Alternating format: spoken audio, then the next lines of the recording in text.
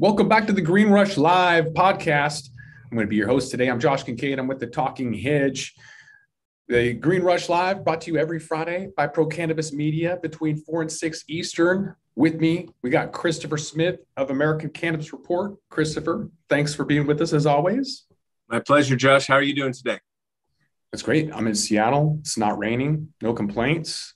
Looks Life like is we're on the West Coast today. There's three of us right here. We've got Robert Laurie with Ad Lucem Law. He's an attorney up in Vancouver, BC, running around like a madman all over the U.S. Here to talk to us about a little bit about home grow throughout North America. Rob, thanks for being with us at Green Rush. Josh and Christopher, thanks for having me. And Dan, good to see y'all. And yeah, we got a bit of a West Coast thing going here, which is fabulous because for the last 3 weeks, I was in Dallas, Denver, Colorado, New Mexico, or Las Vegas, New Mexico, back to Denver, a wedding and a conference in the interior British Columbia, and then Mexico City. So I got to tell you, that was 3 weeks away from the West Coast. And now being back on the West Coast, we can get down to it today. So thanks for having me, gentlemen. Yeah, appreciate it. I guess we can start with, let's start with Washington home grow, because it's a felony up here, which kind of puts us in a unique position where there's such a harsh rule against it. So there is the House Bill 1019 in Washington. They're trying to get about 10 plants, but in the meantime, if you don't have a medical card, it's a felony to grow. So if you have a medical card, you can grow, and they're trying to kind of just match that with a home grow plan. And there's, hemming and hawing going on. So the industry thinks it's going to be competition. They don't want it. There's ancillary businesses who think that the picks and shovels could be opportunities. There's people on both sides who have opinions, of course. But ultimately, I don't really think any law should be a felony, no matter what, as it pertains to cannabis. So that's my opinion. Washington, this petri dish experiment kind of continues to, amaze me by the rules, regulations, and everything. But that's what it is in Washington. Christopher, you got anything on California and what's going on down there? There's always great stuff coming out of Cali. Well, sometimes there's great stuff coming out of Cali. Down here, if you are 21 and older, you can grow 6 plants at home. And if you are 18 and a medical patient and you have a prescription or from your doctor, then you can grow also, but it's 6 plants still. I've always been puzzled by this sort of the draconian nature of shutting down home grow, with the big hammer, especially in your case, as you're talking about in Washington, where it still remains a felony. I don't understand, as a practical matter, I don't believe that home grow really threatens retail. It doesn't threaten the professional growing community, really.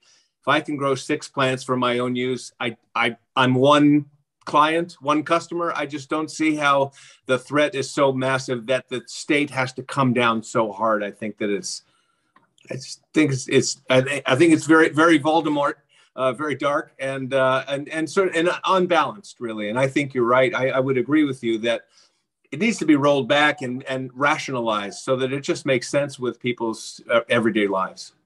It's fairly draconian. Even, we used to have in Washington, you could have up to 3 caregivers. So you could grow 5 plants, and then 15 plants. And then if you had 3 other people, you could grow a total for 45 plants, medical. So I feel like that was kind of, liberal. Now they kind of just went the opposite way. And that's probably because of lobbyists on that side of some of these licensee holders.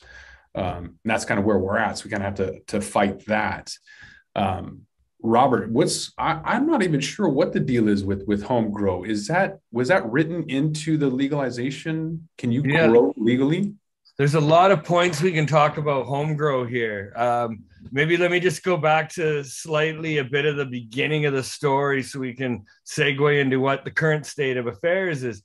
But yeah, Canada became licensed under the MMAR, which was the Medical Marijuana Access Regs, back in about 2011 or so, 2010, 2011, more or less, which again enabled people to grow a certain amount of recommended cannabis under the medical program. And at this time, you ended up seeing there were doctors like legendary. You'd hear stories of, doctors signing scripts for $15,000 for these crazy amount of plant counts, as it was known. But ultimately, the home grow, they tried to eliminate that. That was the Harper government with the MMPR, medical marijuana purpose regs, in about 2013 or so. And there was a group of lawyers in the Allard case that brought an injunction effectively enabling these medical patients to keep growing while the case made its way ultimately to the, it was at federal court of first instance for the Allard case, and Smith, which dealt with edibles and medical patients accessing cannabis in all its forms, was at the Supreme Court level. So effectively, these two court cases prevented more or less the government for ending home grow. Medical patients now can continue to grow or have their cannabis grown by a designated producer. Or, of course, you can access that through the licensed producer system for medical patients. And then at default, there's also recreational access. But for home grow, 4 plants is the magic number that anyone can legally grow in Canada without any real stipulation. However, if your grow is within a direct sight line of like schools and children and neighbors and a bunch of other stuff that doesn't apply to cucumbers, tomatoes, or apples, but applies to cannabis nonetheless, you can still grow 4. That's outdoor growing. Indoor growing, of course, you don't have the same visibility issues. But again, it's relatively easy, I would say, if you really want to look hard enough and go the direction, to become licensed to grow plants. Myself, I have a total of 50 gram a day authorization to possess, of which 30 of that I can grow, which when you type in the numbers into the Health Canada calculator, roughly I could grow 250 plants if I wanted to. And I mean, that's a good number because at the end of the day, it's not just medical production for like high bulk THC distillate at the end of the day. People very, very well be wanting non-psychoactive CBD. And if you're going to be producing your own oil, 4 plants ain't going to cut it. I mean, as it says in the Bible, you need 1 pound of a seed-bearing plant known as cannabis, the Hebrew name from cannabis, to make ultimately 1 ounce of a oil with the benefits. So that's what's going on with homegrown. And before I just conclude, that Allard case should have been definitive, but we have 2 provinces in Canada, Manitoba and Quebec, where their provincial governments have been trying to ban home grow, and that's going to be going before the courts later this year. But the arguments in Allard for why medical patients couldn't possibly grow their own cannabis, which was disputed beyond a balance of probabilities, was the fact that fire, crime, and mold could not on their own justify an absolute prohibition against banning. So we'll see what happens. But from my view, that's a constitutionally protected activity. And the governments of Manitoba and Quebec are late to the party and didn't get the memo, and will probably get their ass handed to them with that litigation. So we'll see. Hope that's a good enough answer. Yeah, it is. And yet, so you only can grow 4 plants at home. Washington can only grow 10. California, I mean, 6. So and Italy's looking at 6 too. Sorry for jumping in there. Yeah, and it kind of seems like all of these places are kind of copying one another, staying within kind of the same realm or whatnot, and yet that doesn't seem enough to do anything of consequence. Right. Yeah. So outdoor grow, you're maybe going to get now. Look, I've asked a lot of clients that are regarded as master growers within pretty elite circles, and you're looking on average at maybe an ounce of dry bud, right, from an outdoor plant, unless you're jacking it with some unique nutrient cycle and combination with other factors. So ultimately, you know, 4 plants outdoor in some regards may not yield much. But on the other hand, I have another client who from 4 plants is growing a ridiculous amount of cannabis, you know, in Saskatchewan outdoor with that. And, you know, he'd be a good guest for you to have in future. But yeah, it's very different. Indoor and outdoors, like not even baseball and softball, they're so different. Rob, you said an ounce. Did you mean a pound? 1 pound? Well, no, actually, in outdoor, indoor, you could pull 1 to 3 pounds depending on per light. But I've heard that, you know, again, the average grower that's going to grow 4 plants in a home outdoor setting, you might be looking at an ounce to possibly a pound. Wow. That sounds really, that doesn't sound worth it. But it's closer to the ounce level, is my understanding. Again, like in the last few years, there's been some changes and advances in outdoor cultivation, but you're also limited to size. And I mean, growing these big mammoth monster plants, right, again, might fall afoul of your neighbors seeing this and then them phoning the police or making a complaint with a municipality. And chances are they probably aren't going to make it a priority, you know, 3 years into legalization.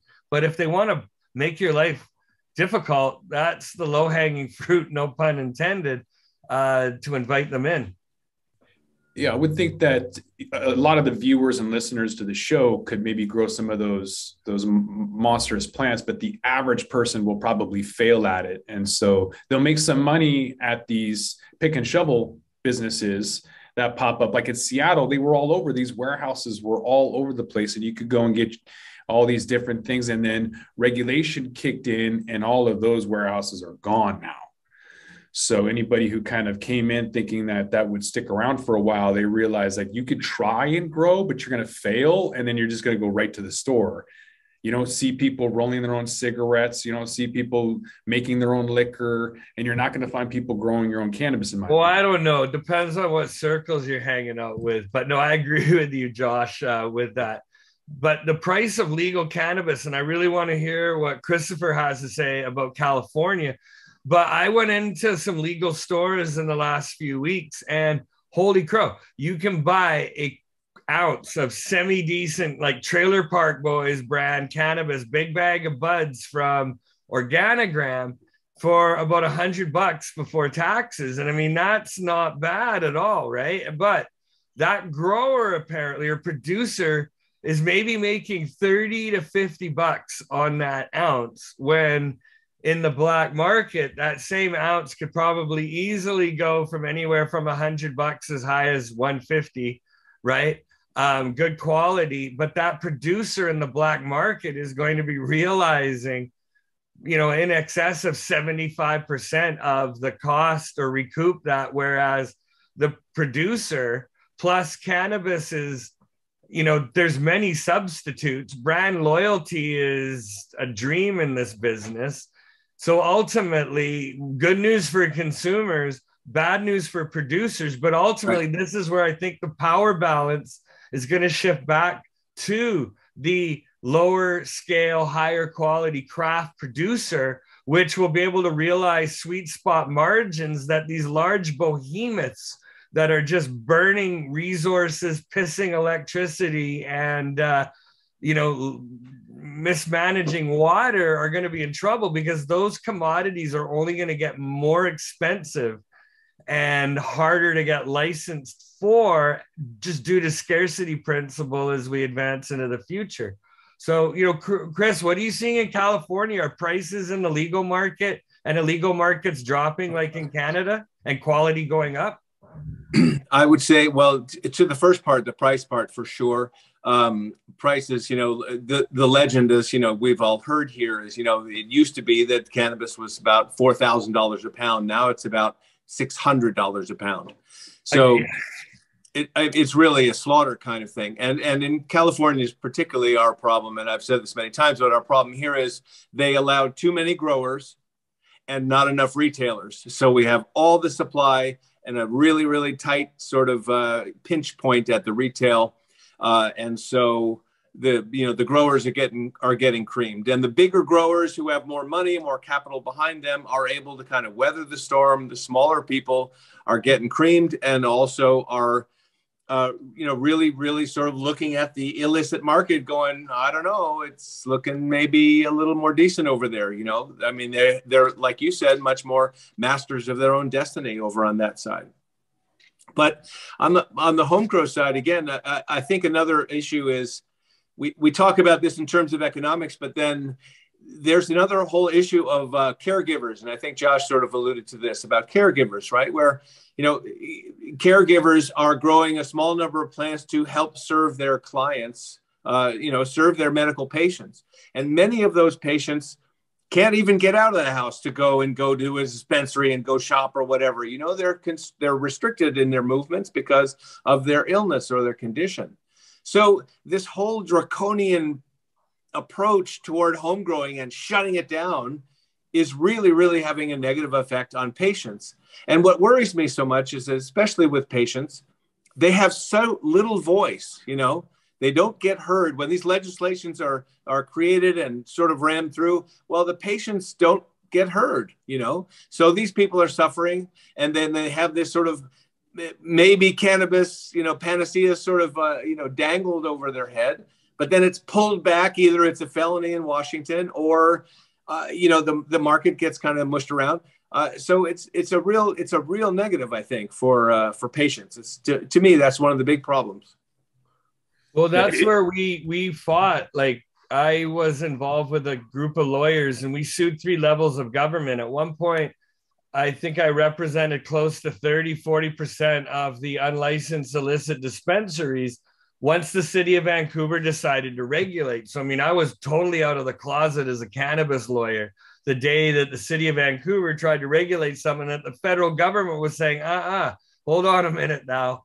But, we ended up challenging effectively the government system that it could not provide for medical patients. And in fact, under the Canadian medical access system, you have to have had or have a fixed address and a credit card effectively in order to buy weed online and participate in that, which meant that if you were homeless, which a lot of the dispensaries were providing compassionate access, you'd have literally the under $5 gram of pretty decent product that, would be given or sold under compassionate access.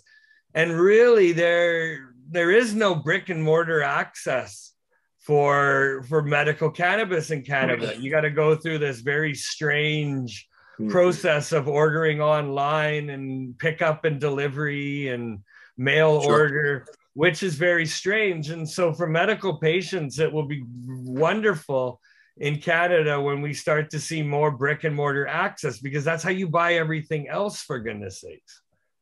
Yeah. Well, a very similar thing happened here in California in 96, 25 years ago. We had a thing called Proposition 215, which was the Medical Cannabis Act. That's the first one that kind of, knocked the dominoes and sort of set the whole thing moving forward. So that's almost 30 years ago at this point. And 20 years after that, we had Prop 64. Prop 64 had one particular a portion or component to it that made things really, really difficult, which is that there's this thing in California called the League of Cities, which seems to be very much sort of a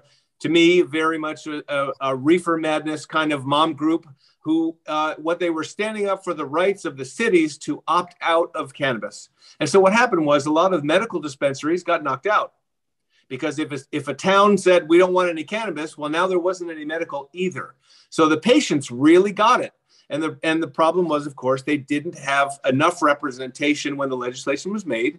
So they got waxed. And not only do they not have brick and mortar in their town, but in many times they don't have a delivery either. Well, just recently, that open the door though to organized crime and absolutely gangs to fill that void that the municipality has now created. Of course it did. But so the League of Cities thinks that they're sort of controlling cannabis and kind of keeping it out of our town. But of course, that's the opposite of what happens. It's completely the opposite. there's still the guy who's out by the dumpster who's still going to sell to whoever, including your kids, because he doesn't take ID. He doesn't give a shit. He doesn't care, right? So whenever you don't have a legal regulated market in your town, then it's free, free access for the illicit market. So that's one thing. Just recently, a new bill is going through Congress to try to make sure that all of the towns in California have at least delivery access. So hopefully that's going to be successful. But here's one of the things that happens, and I think it's sort of similar to what you were saying, Rob, which was there's a town in Northern California, Walnut Creek, nice little sort of feeder community into San Francisco, very, sort of upscale community, Walnut Creek is. They opted out of having any cannabis businesses in town. There's one local business that's allowed to serve medical patients in Walnut Creek, but like you said, only with a residential address. So if you're at work and you need something, you can't get it. If you're in a hotel because you've come to visit town, for example, no, can't do it. However, all the other delivery companies in the towns around Walnut Creek do not have that regulation. So the only one who gets it, who suffers, is the one local business who's operated and licensed in town, but they can't do this. And so patients are getting their cannabis from as far away as Sacramento, which is an hour away. So now, I mean, if you just sort of picture how ludicrous it is, right? A person gets in the car, drives, gasoline, pollution, all of that, risk of accident, everything, has to drive all the way across the state, all the way to Walnut Creek to give somebody their cannabis that they bought, when there's a local solution that could do it, right? So all of this is very similar. It's all very similarly, I think, wrapped around the same issue of local control, of patient being able to be in control of their own destiny, of caregivers having access to medicine to be able to deliver it to cannabis patients when they need it. All of these things are all wrapped up together, and I don't think we're out of the woods at all. We are out of time with this segment, though. We're going to have to take a commercial break for our mandatory 420 commercial break. Rob, are you able to stick around for the next segment, or you got to go? No, I'm here. All right, so we're not going to kick Rob off. We're going to take a quick break. We are here for 2 hours live. We're going to be here another hour and a half, so don't go anywhere. Stay right here with Green Rush Live. Welcome back to the Green Rush Live podcast. I'm your host today, Josh Kincaid from the Talking Hedge. Jimmy's still stuck in line. He didn't order it online, so he's going to be there for a while at the store. Christopher Smith, he is with the American Cannabis Report. Back with us also is Robert Laurie, a Vancouver, BC-based attorney with Ad Lucem Law. Fellas, thanks for being back with us at Green Rush Live. Thank you, Josh. So we're talking about home grow. Had a decent conversation in the first segment. Kind of wanted to touch base a little bit more on that because we were talking about delivery and how that's an option for caregivers. I personally stopped growing for my friend who had since passed away from multiple sclerosis once the wholesale level reached around $3 a gram, because that was how much I was paying in utilities, was around $3 a gram. So for me, that was my point for stopping. And then looking now at the retail level at $30 on everyday low prices for kind of outdoor flower, I got that for $21 on 420. So the growers may be selling that for $10 per ounce. So I'm not really sure how anybody in the illicit market is going to compete with that. We kind of were talking about that whole competition aspect in the first segment. But when I've been doing 20 stores on 420 for the last 6 years, I've noticed a couple of different things. One is that the sales you see on 420 are the everyday low price 2 years later.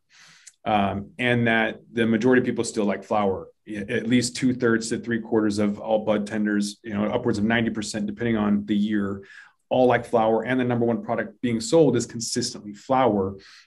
And yet we're seeing California where it's only 40%. A lot of those individuals won't be able to make the products, the vape pens that Robert showed us in the first segment.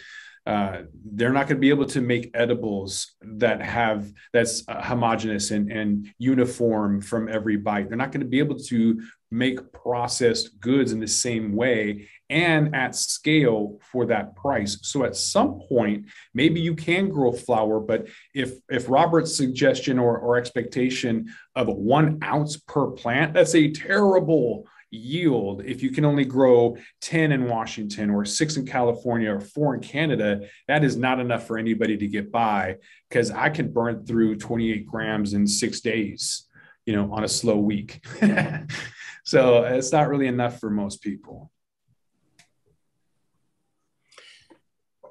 Well, the state has come down so hard on the state, I think generally, I mean, United States really even also, but the state comes down very hard on the home grow. I found an interesting thing. I may have mentioned this before, but in a previous life, I was working in sort of the sustainability area. And one of my clients was in, call it water reclamation or rainwater reclamation. The idea being, since we're in such a drought here in California, that if you can capture the rainwater that comes off your roof when there are storms here and capture that water and save it and preserve it, then you'll have more water. You won't need as much water from the city utilities, etc. But what I learned was that in many places, many jurisdictions, saving your own water is illegal. Mm-hmm. And then I learned further, just sort of doing research, that there have been during history different times where growing your own vegetables is not legal. So I think that this home grow thing falls in that category of the government wanting to make sure that they get a little tax on every single thing you do. Well, that's and that greed is really hurting people, I think, in our cannabis industry. Sorry to jump in like that, Christopher. But it's interesting, the example. Let's take it even at a high, like at a different level, but look at Gandhi. The whole passive nonviolence approach to effectively protest, right? And what was so interesting was one of the first big, I guess, events that Gandhi in his brilliant history was, he said that I'm going to walk for 4 days to the coast and I will make salt without paying a salt tax. And he started his walk and people gathered and followed him all the way to the sea. And he began on the shoreline with a process with the salt water, making salt and not paying the tax. Then he took it forward further with the whole homespun movement. Like, why are we importing cloth and paying tax and all this? We should be spinning our own clothes. So I think it's brilliant to see that people are looking at cannabis with some of these similar themes of self-sustainability, self-reliance. And at the end of the day, I think government forgot who they worked for a long time ago. And if government, that's what scared me about the Cannabis Act, because ultimately, if you read that, it's like, if you don't get your phytocannabinoids from us, you're going to jail. If you don't get your food from us, you're going to jail. If your oxygen isn't regulated and purchased from us, you're going to jail. Like, it's a slippery slope of where government overreach with regards to the access and taxing of basic necessities is going to have to be readdressed, or it'll just lead to a proliferating underground market, as it does for any contraband where there's a demand. Sure. Absolutely. We talked a little bit about the disadvantages of trying to grow. It's not easy. You're not going to yield much. And yet every time I go up to Vancouver, BC, I always smell the funkiest, some of the best grown cannabis. I've talked about on this podcast as well, that in Seattle on 3rd Avenue at this bus stop across from the courthouse, best smelling cannabis every single time, no matter what. All of the people that go and congregate right there, all these locals have some of the best stuff. And I've been asking why. I interviewed a guy who did vertical agriculture with cannabis, and he was talking about, premium and really good terpenes and flavonoids and everything, and asking him, well, how are you able to do that on a large scale? Because it seems like all of the craft growers are the ones that have the funkiest skunk, the smell, the terpene, everything that you actually really want. So there's still kind of this debate on is it small craft grows that can really only grow the best, funkiest, best smelling versus large? Is it only going to be home grows, or competency of the grower? Because I think it's really one of those things that's not how they determine licenses. It really should be dependent on how large or how small to hit a standard or a quality. And look, it's a tough question because it's like, how long's a piece of string, right? But you need to really look at all the different variables and factors. But to me, I think it's how much, like when you look at large scale vertically integrated farms, they're technically like a micro scale that's just being replicated. And to me, though, are you still able with all that AI to maintain a connection with the plant and to, again, finish that to a point where the process and the maturity of the plant ends up equating to what you're saying, the funky smell and that experience. And again, I think it's possible to do on a very large scale, but the problem is, corners get cut, and the large scale weed, like I used to joke and say, yeah, it'll be fun one day to go into a gas station and buy a pack of Tilray Blue Labels or whatever, right? But who's really going to want that? You're going to get that pack of Blue Labels at the gas station, if that's all you can get, but it's no substitute for something that you would buy at a farmer's market or at a small intimate gathering where people are able to demonstrate their wares without too much restriction. So anyway, what do you think, Christopher? Well, I think it's there. Maybe this is the dividing line, though. There's another bill in California just on the very topic you're talking about, which is going to farmers markets. But their licensed growers are going to be able to go to farmers markets, and the idea is that they won't be pinched by the retail. They will have an additional avenue for themselves. But these are the licensed growers, not home growers. But they have that in Canada too. We're going to start seeing in British Columbia. Actually, there's been one or two in Ontario, and I think the first in BC, but it's called the farm gate model. Okay. And so when you come up to Kelowna or the interior British Columbia into the beautiful wine country, you go to these like billion-dollar wineries that some of them just look like new age cult headquarters. They're so swish. But that's where you're starting to see that, again, that wine over the last 25 years has been allowed to be sold out of a winery, and a certain percentage of the overall business you can sell out of brick and mortar retail under an ancillary sales license. And so the fun thing is we're starting to see that with cannabis. And I mean, how cool will it be to be able to go to certain different regions and like talk about water and pH and soil and be able to try different things? Because you see the wine people go on about it and it's just, but with cannabis, that's something that, I mean, I'll be really excited to get down to. So I agree. I agree with you so much. You think it's just going to be an ingredient then? Like if you look at beer, like when you talk about beer makers, none of them actually grow it. They all get their hops from the Yakima Valley here in Washington State, and then they grow or they brew their home brew from that. They don't actually grow all their ingredients. So do you think it'll be something where they just buy the cannabis and then they, I don't know, roll their cigarettes with it? Or do you think it's actually going to be an agricultural thing? And so that's question number one. And what's the market share that they're going to grab? Oh, man. Christopher, help me out, buddy. Well, I know, again, I mean, we started with the concept of home grow. I think the different licensing, it probably was designed to set up a system where certain people grow, certain people process, certain people sell, and it would kind of, segment off those kind of skill sets. So I suppose as the cannabis industry gets bigger and bigger, then those efficiencies will start to, manifest. I guess that's kind of the main idea. But again, back to the idea of the very small growers growing at home. I just hope that all of this process toward big scale, big industrial stuff that's, we know that big ag is coming, big pharma is coming, big alcohol is coming. They're already here. We know that they all have designs on cannabis, but the people that grow at home, whether they want to grow for their own personal use, like you were talking about, really skilled craft growers who may just want to grow their own, should be allowed to do it. Mm-hmm. They have a very, very tiny impact on this overall market. They should be allowed to do that.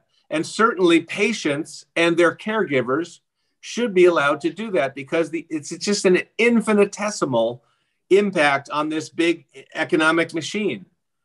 Let that small fraction of the population that are able to grow cannabis, which is, it's not easy, right? It's not like you just sort of like put the daisies in the ground and up they come. It's very complicated, very labor intensive. So you get something, right? Just literally throwing the seeds and hopefully they do it their thing. But it's to finish a product, to guard it, care for it, and properly cure it, finish it. There's an art and there's skill in that, which a lot of the big corporations are finding out or learning the hard way, due to the fact that they've tried to scale and replicate something that really hasn't been tested. And I use the analogy of, I'm pretty good on the barbecue, but if I had to make ribs now for 500 people, let alone 5,000 people, that's going to end up a bit of a dog's breakfast without completely re-establishing the protocols, the steps, and the procedure to get to that outcome without it being a complete dog's breakfast or a crapshoot. Absolutely, especially if your starting point is a cow who's like right over there, and your job is you got to turn that cow into barbecue, right? Now, all of a sudden, now it's a whole different game, right? So it's the same idea really with cannabis grown at home, right? There are very few people who are going to be able to actually do all of the complicated procedures like you just talked about, and then go to market with it. I mean, it's absolutely tiny.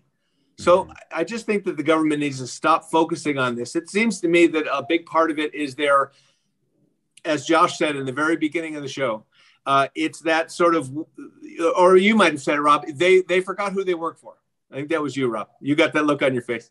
Well, but again, it's, you got this lobby in Canada that literally are made up of like hedge fund money, and that are effectively trying to regulate cannabis in a way that might, they thought it was going to work for them. But I mean, Canopy just posted 2 days ago that they've had to lay off 250 employees to save $150 million. And so while they're kind of jerking around, figuring out, what makes money and what doesn't, that's where I really see that a lot of these big megaliths that were big stock plays are going to, be relegated to the shipyards of history, which will be replaced by these smaller, nimble brands that, again, have a connection, but more importantly, a story. And that's where I think the farm gate model will do well, because if the weed is good and there's a story, and you're more likely then to visit or, again, establish a brand connection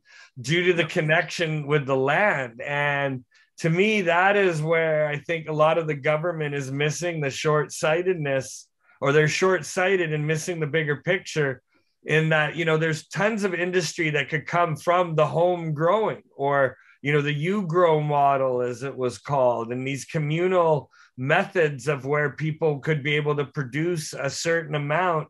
And again, that's no real threat to the larger established players, but you get enough of them, which is what's happening in Canada. And they're going to have to totally revisit the system, because the largest impediment to the legal market is the black market. And the biggest consideration fueling that is, of course, the medical grow and the access to grow through the medical avenue. And so just to tie this back into our topic of home grow, that is where I can see this lobby going after next and putting the medical patients in the crosshairs, because despite there being legitimate medical need, that avenue has been exploited by organized crime and 50 shades of whatever you want to call it, gray, black, or green, which is, again, undercutting the market. So the government's going to have to be realistic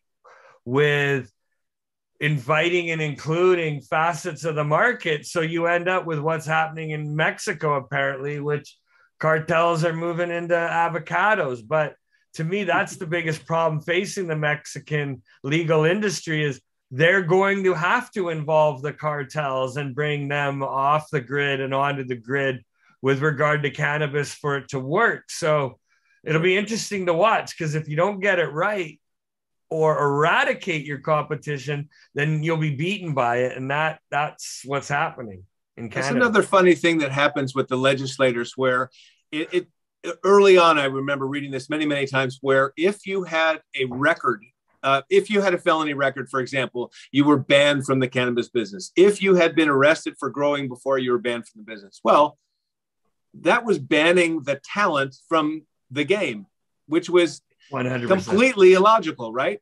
These are people who have been growing and know how. Why would you keep them out of the business unless you have a different goal, right? Unless you have a different aim.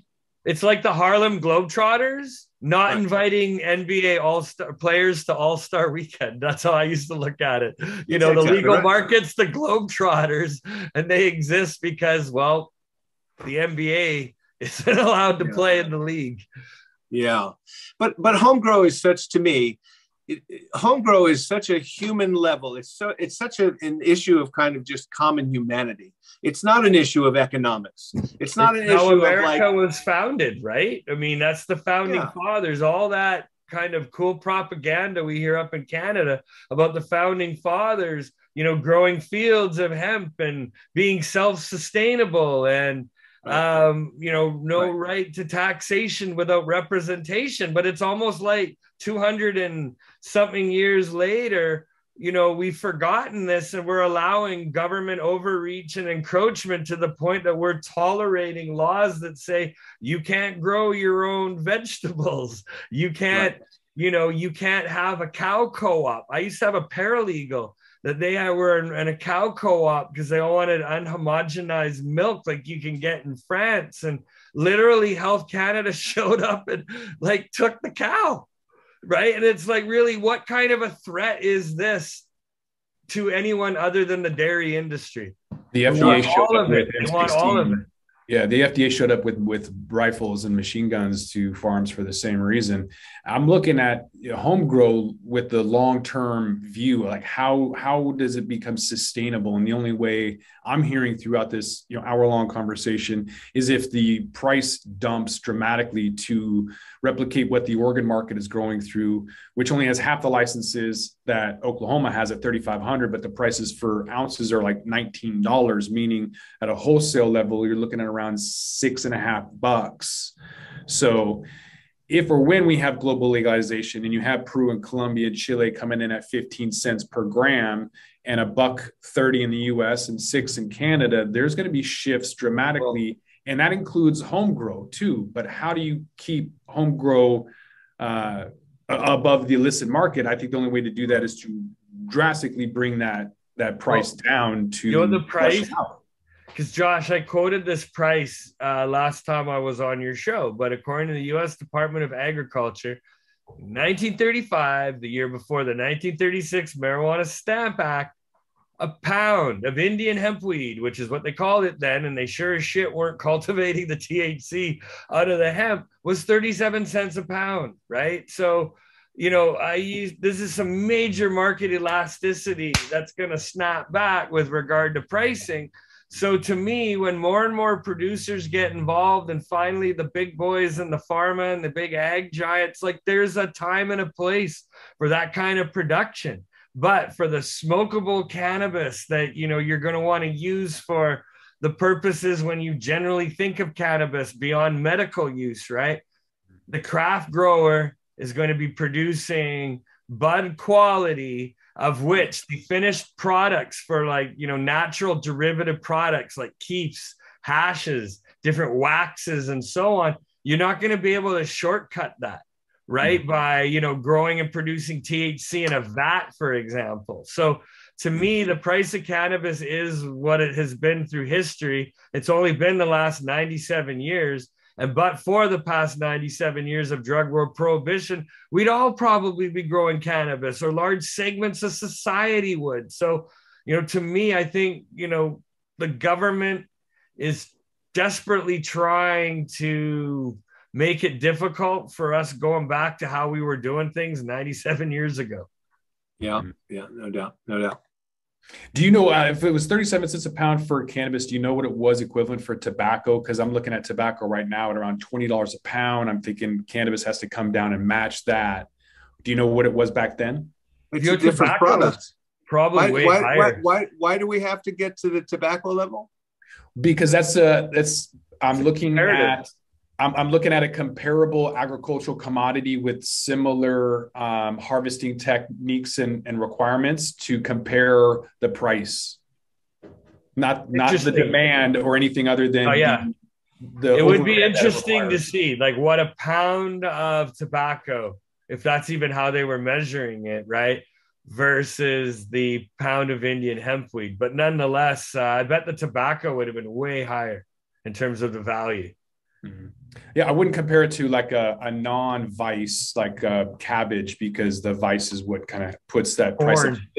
It's like if you go and price a piece of rope, it's going to be cheap. But if you buy a piece of rope for a dog, 10x, the price could be that much more. If you put a vice on something, the price is that much more. So that's kind of why I wanted to compare those prices, just to see where we would be at. But eventually, I think we're going to have prices come way down to kind of get that illicit market out and have some kind of home grow that has that nose. You have to follow that nose and get that funk and flavor back. But I don't think that home grow or craft grow is going to come until we have, a massive amount of big cannabis, and then from the ashes of that will rise something that people actually want to consume.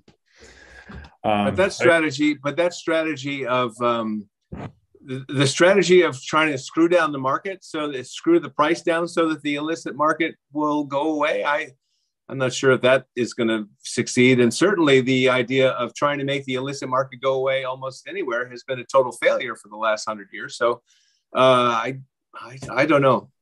It won't be from prices coming down. It'll be from competition from markets like Peru and Colombia and Chile that are already doing it at 5 cents per gram locally. It'll be 15 cents with landing costs. When that happens, everyone will have to readjust. But hold on. Let me give you that example of where I've always been a little bit cautionary about that. Because like you take that $5 bottle of Cuban rum that Canadians can buy in Veradero, right? But that same $5 bottle of rum that you buy from the BC liquor store or private liquor retail is going to run you anywhere from like $55 to $70, right? So why Canada tends to do really well is we have a thing called protectionary tariffs, which got under Trump's skin quite a bit in the NAFTA renegotiations with Canada, as you can all remember. They got into quite the pissing contest. But to me, I think that's going to end up that cheap weed from Jamaica or that Mexican weed or weed from Honduras, right? I mean, unless it's absolutely stellar, it's still going to have an uphill battle comparative to domestic American produced cannabis in those legal states and in Canada. So on one hand, sure, it might drive the industry or keep prices, but at the end of the day, I think it's good weed will always be bespoken for. Yeah. Before it's grown and out of the ground, basically. Yep. Yeah. I don't know how it's going to happen, but I know that it's going to happen. I think home grow is going to be driven by the nose. That's what people want. And I'm looking forward to that whole segment and seeing that is yet to really kind of develop, but I'm looking forward to it nonetheless. But I think with that, we're going to have to roll this one up. So Christopher Smith, you're with the American Cannabis Report. Where can people find you at? AmericanCannabisReport.com. That's my website. I also do some interviews here with Pro Cannabis Media, and we work together on that, have a collaboration. And so we can find those on all the places that Pro Cannabis Media puts its podcasts, YouTube, etc. Yeah. Thanks for asking. Yes. And then Robert Lower, you're with Ad Lucem Law. If people aren't in Canada banging down your door, when can they find you at? There it is. That's I think we're backwards, but nonetheless, that's the logo. Ad Lucem Law Corporation. You can reach me at www.adlucemlaw.com. A for Alpha, D for Delta, L for Lima, U for Uniform, C for Charlie, E for Echo, M for Mother, law.com. Or you want to go old school, my direct cell is 1-604-218-1084. feel free to give me a holler if you want to talk cannabis law or are looking for counsel to guide you through your cannabis ventures. Would be happy to talk. He loves calls at 4:20 in the morning too, so call him really, really early. I'm Josh Kincaid. I will forward them on to Joshua Kincaid. Touche. All right, I'm Josh Kincaid from the Talking Hedge. This has been Green Rush. Come back every Friday live from 4 to 6. With that, we're going to roll this one up. I'm Josh Kincaid. This is the Talking Hedge. Don't forget to like, share, and subscribe, or don't, and I'm out. Don't forget to smash that like button on your way out and check out these other videos that we've got.